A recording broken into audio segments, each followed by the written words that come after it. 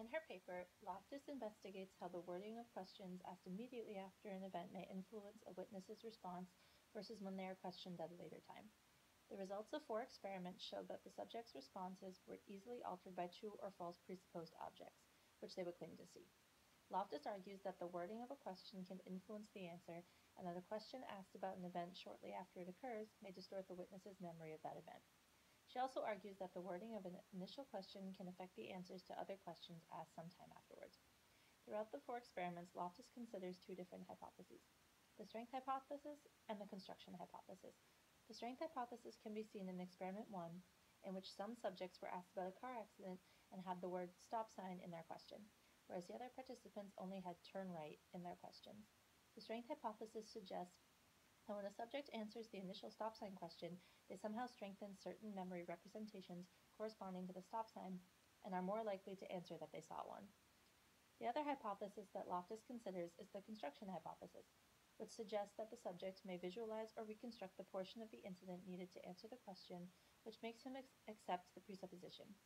In the end, Loftus finds that the construction hypothesis is most consistent because although the strength hypothesis can account for the findings in experiment 1, it cannot for experiments 2 through 4. The construction hypothesis works for all of the experiments and explains comparable results which occur when the presupposition is of false information. Loftus believes that when a person experiences an event, they organize in their memory in the form of statements.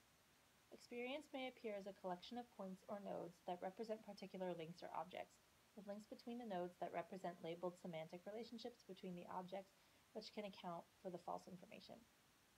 I like how Loftus used multiple experiments to argue her thesis because it provides a significant amount of data, which is especially necessary in order to show that one hypothesis is more consistent than another. Now for the reflection piece. When I took an intro psychology class, we discussed how eyewitness testimonies during a trial are not actually very useful and can often be unknowingly false.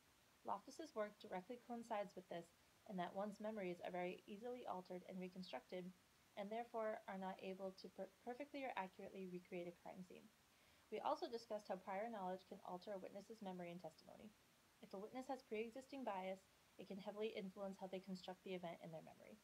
Despite all this, eyewitness testimonies are still heavily relied upon in court, similar to DNA testing, which is also not very reliable. However, this does not mean that a witness is lying during their testimony.